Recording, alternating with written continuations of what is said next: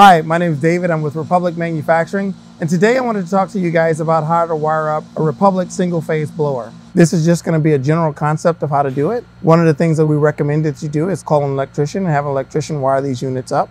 So the first thing we have to do is remove the cover and take the bolts out. Once we have the bolts out and the cover removed, you notice on the inside there is a wiring diagram.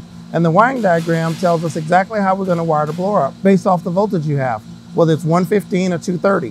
One of the differences with a single phase unit is you'll actually have to remove one of the capacitor wires from one terminal to the other terminal, pending the voltage that you're wiring it up for. So all you're going to do is check the bars, make sure the bars are set up like the wiring diagram here in the cover.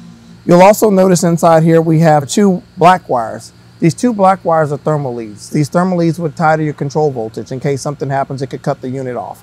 However, if you don't have that, that's okay. You can just tape these up or use a wire nut and then tuck them down inside the electrical box. Once you've done that, you'll go ahead and put your two incoming hot leads in the ground, tie those into the blower, go ahead and put the cover back on and start the blower.